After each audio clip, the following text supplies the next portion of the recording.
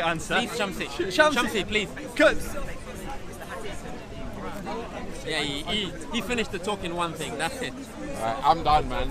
You just want to listen to me, Shamsi. I understand. I got a nice voice. Please, sorry. Yeah, please. So my argument was, at times Jews have been treated well under Islam, at other times they haven't. And then they brought up that Muhammad and the Jews breaking their treaty, and the Jews from 13 upwards males being beheaded. And I said, as a non-Muslim, you make it so dramatic. Well, it is pretty dramatic. As a non-Muslim, I don't feel a loyalty to defend that. As a Jew, that scares me a little bit, because I can look at that historically and say, that strikes me as wrong. I can look at today, Jews still aren't allowed back to Mecca and Medina, even though we lived there before Islam. And we're not allowed back there because of what happened 1400 years ago.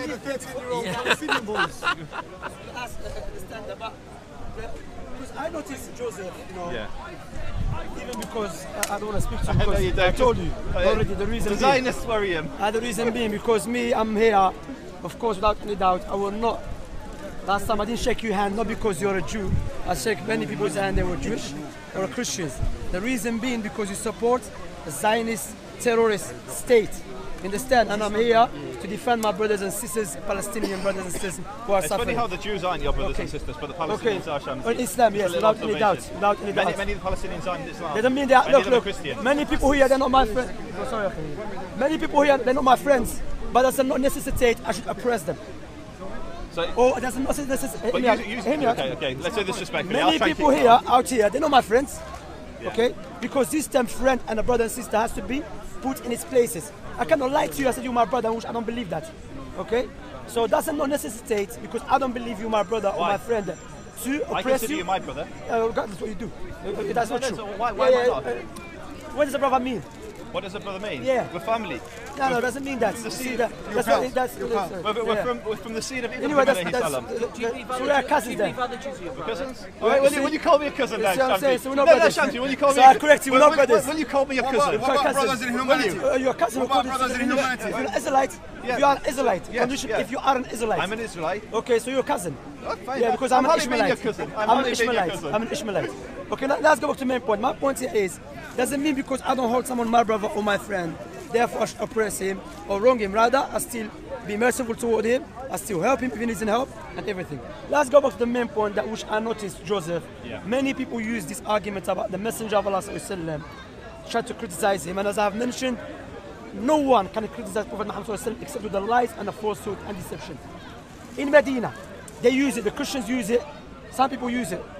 But I'm very surprised how come no one speaks about when Moses in the Genesis or Deuteronomy, when he said when you enter to the city, kill every woman and every man, or kill every woman, kill every man and every woman. Where does it say that? Okay, let's get the Bible. No, it's fine. Shamsi, it says that in many places, but watch this, Shamsi. Watch. I will say that morally, I think it was wrong to to kill people based on where they lived or what their beliefs are or whether they're at war, women, children. I can say that. Most of the Muslims I speak to here will not turn around and say that. They will not say it was wrong. Mo just spent the last 15 minutes trying to defend why Muhammad was justified in beheading 13-year-old boys. Okay, wait, Joseph, wait. So I don't know, I just said I haven't... No, wait. So do you reject the Bible? I don't reject the Bible. So who is God? Does God command to do wrong? So again, you're moving the goalpost. No, I'm not moving. I want to do, Joseph. I want to show the hypocrisy of some Jewish when they use the Old Testament to justify why they should be in Palestine. I'm going to go one better than you. I'm going to go one better than you. I'm showing the hypocrisy of the Jewish when they utilize the Old Testament to justify why they should be in Palestine, but on the other hand, they reject what God said: kill babies and children. Perfect. So be consistent. Do you accept? Let me answer. Do you accept everything in the Old Testament? So let me answer. Take your time. So within the Old Testament and the Quran, both books say that slavery is okay. I'm not asking you that. No. I know. Shamsi, let me answer it. Shamsi, if we're going to talk. Shamsi, if we're going to talk. Shamsi, we weren't talking about. Shamsi, we weren't talking about the Old Testament. Shamsi, stop. No. Shamsi, Bro, he comes stop dominating the debate. We were talking about Shamsi. Look what you've done. Shamsi, look what you've done. I'm just going to point. Shamsi, I'm going to point out what you did. Yeah, we were talking about Mecca and Medina. You came along and started talking about the Old Testament. I then brought a different thing, which was the Old Testament and the Quran to make a comparison. So we've both changed the conversation. And we were talking about what happened to the Jews in Mecca and Medina. Yeah. Medina, yeah, but Medina. And what did you then come with? You then started talking about the Jews in the time of Moses, yeah? So you changed the goalpost. I haven't. No. Finish. So what I was going to do is, I think, Shamsi. I'm just going to come down. Is there anyone have a pen and paper to write down the point? You said I've changed the goalpost. No. You are answering this question by referencing my book, which we weren't doing, which is fine. You're entitled to do that in a debate. I was then responding to your point by referencing two other points in both of our books to explain how my morality works, yeah? Because you're asking me moral questions. You're asking, is this right or wrong? I'm giving. Ask you that. Shamsi, if we're going to talk, you have to let me speak. But you're putting words in my mouth, Joseph. And you're putting. Okay, so just let me speak, and then you can respond. Okay? Okay. All right, no problem. So, slavery is permissible in both the Quran and in the Torah. Assalamu alaikum. From Singapore. And in both books, it's legitimate. Muhammad kept slaves. Muhammad also freed slaves. Please, because I don't want to. Shamsi, stop running around. Focus. Focus, Shamsi. I want to focus, but as long, get paper. Because why you must. It's going to run out, and then it's just going to be down to the Dow channel. Don't be scared. I'm going to write down the points. So slavery, both them. Okay, let's see all this. Slavery, both them rights. Both. That's how do with some people. This is new. No, it's full. But you know, it's full. Anyway. There's too much debating. All right, go on. Let me make my point. It's distracting. So, both books say slavery is permissible, but bacon is forbidden. Yeah?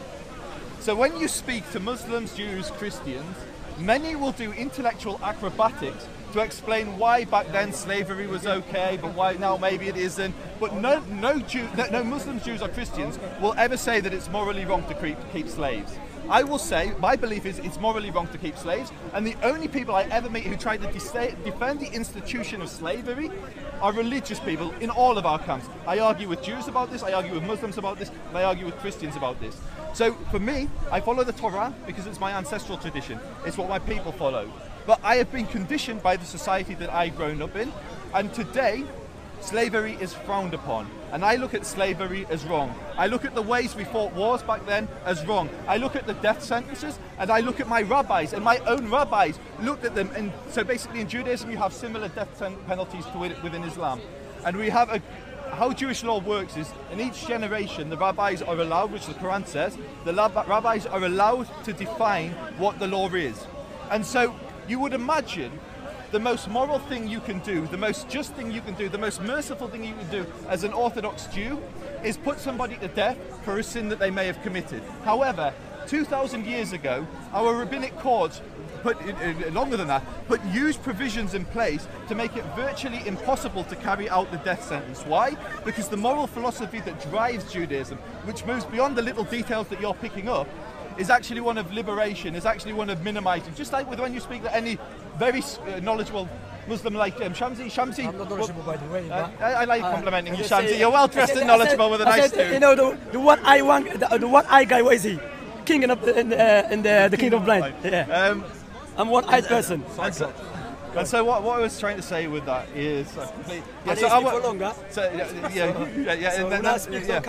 so no, absolutely, I won't cut you.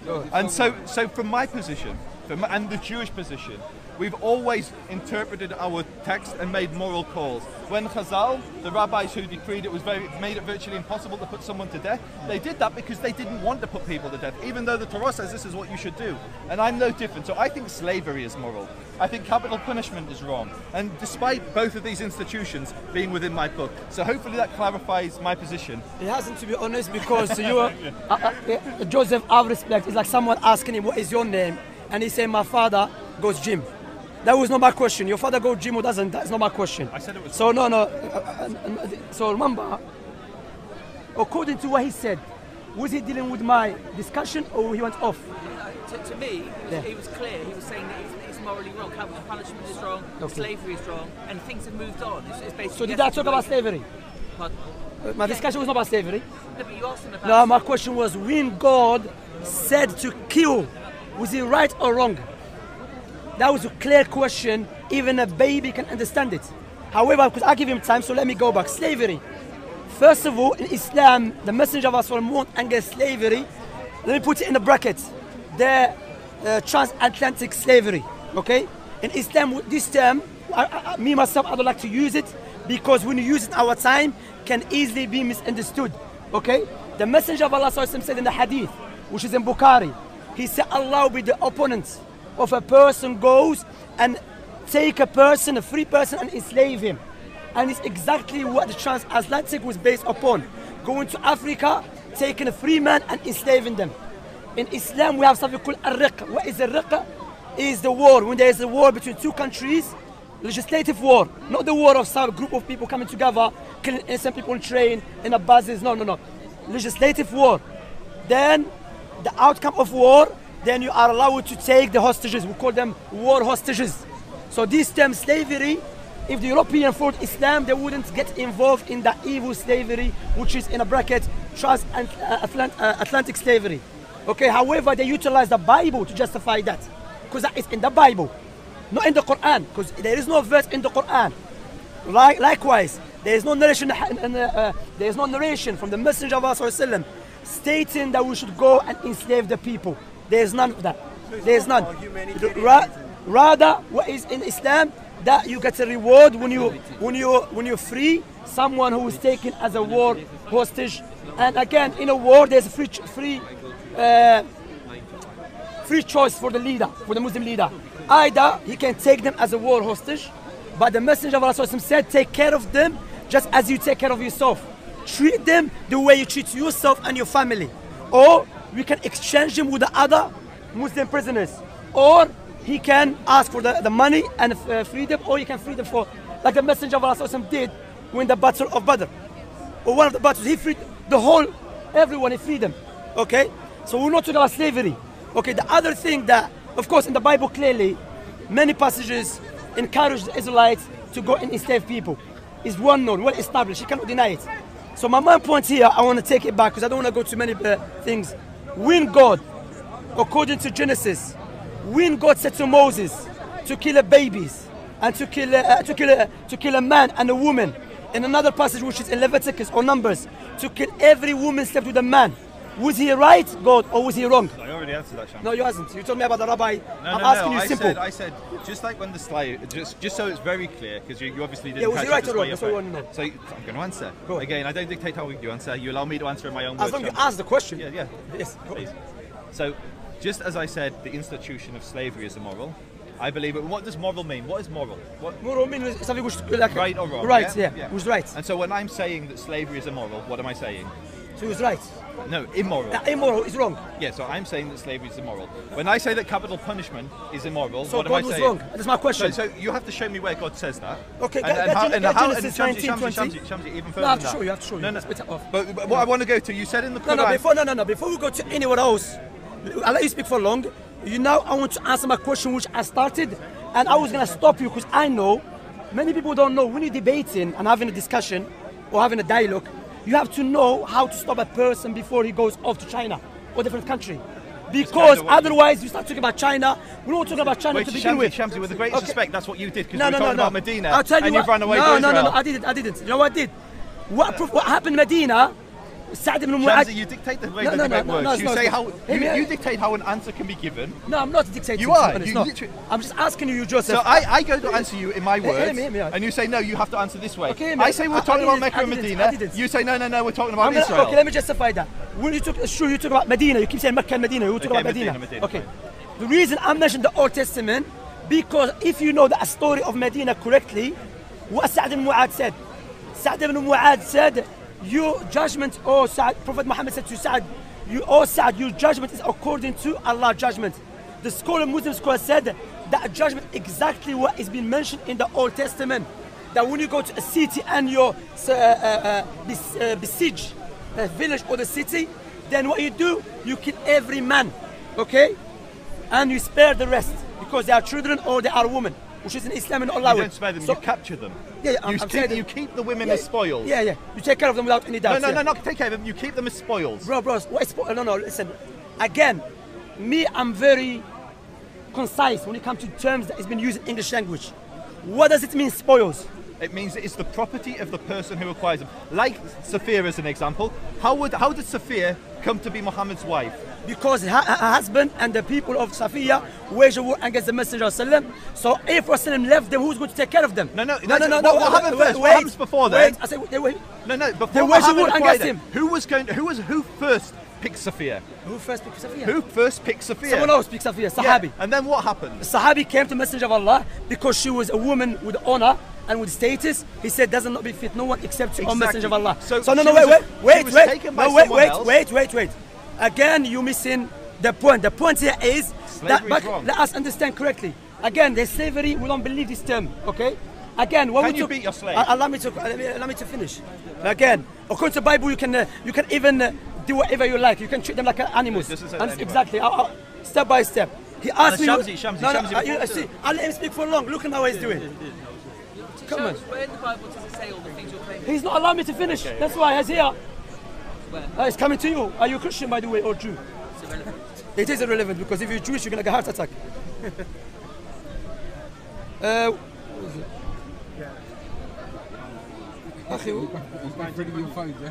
I'm just waiting for something to go to the Hebrew.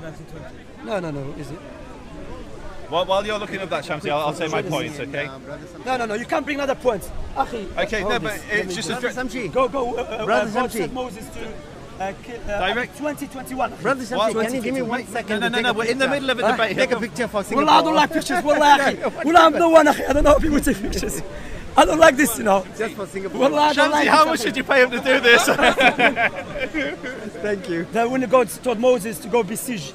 2021, I believe. Okay, so Shamsi, while you're looking up that... The law of the war. The law of the war. While you're looking up that, I'm going to read a few of my quotes. He's looking up that. So my point, look, I'm asking you simply, you haven't answered my question, Joseph. I've answered every single time. No, Joseph. If you haven't understood my point, that's not my fault. Joseph, the question is it right or wrong for the Jews to... I asked that, was God right when he said to do it? You're saying God said to do it, yeah? Yes, was he right? So he's saying God said to do it? Yeah, was he right? Show me the source. I'm going to show you. But my question, was he right if he said it? So again, when I read the source, I'll respond. Until you bring the source, I'm not going to respond. It's here, look. What verse is it? No, therefore kill every male among the little ones and kill every woman that had known man by laying with him. Hebrew. Yes, go. So now, who's read it? You can read it as well. But he's going to the Hebrew. Yeah. No, even go to the old Hebrew. It's going to help you. Because so clear. What was it? 31:17. There's another one which is Numbers 31:17, 18. And someone get us a Bible if you can. Ask one of the brothers, because the law one is exactly what Sa'd ibn Mu'adh did in Medina. Exactly when he besieged them. That's why the ulama said what Sa'd ibn Mu'adh did was exactly according to the Old Testament. However, the Christians here, they have no problem when the Israelites kill babies and children. Like what the Jewish. But they have a God to come and speak against our beloved Prophet Muhammad. I'm here to defend his honor. Nothing he did except that was a pure goodness.